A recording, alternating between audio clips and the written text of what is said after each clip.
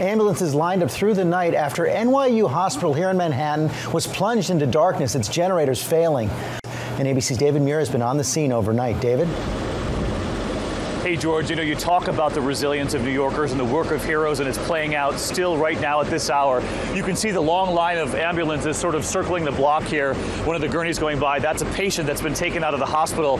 You can see there, Paul, if you pan over, one of the patients, one of the more than 200 that have been taken from the hospital overnight. And this is a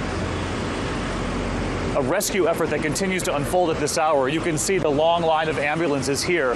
As you mentioned, there were 20 babies from the neonatal intensive care unit that have been brought downstairs, and one of the things the fire department had to do was to bring in sleds, if you will, to carry them down the stairwells to bring them down. 40 to 45 of them that have been taken to area hospitals, and we're told that they're going to be cared for, obviously, once they arrive there. But as you can see, this line of ambulances, and there has been a line here since 10 o'clock last night when the generators failed. This is the hospital right up over my shoulder here. You can see it's completely dark.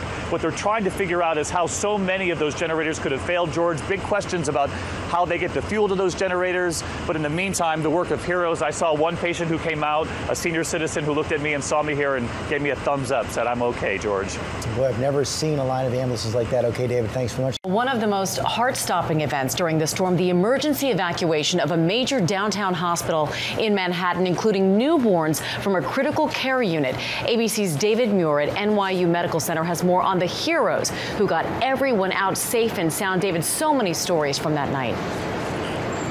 Wow, they really were heroes, Amy. Great to see you this morning. And as you know, it was quite a sight to watch nurses walk out of this front entrance here with those newborns wrapped in blankets. You can see this neighborhood still completely in the dark, not a light on as people get ready for work this morning. But what is emerging is a clearer portrait of the work inside this hospital. And this morning we meet the moms grateful for those nurses, those doctors who brought those babies down.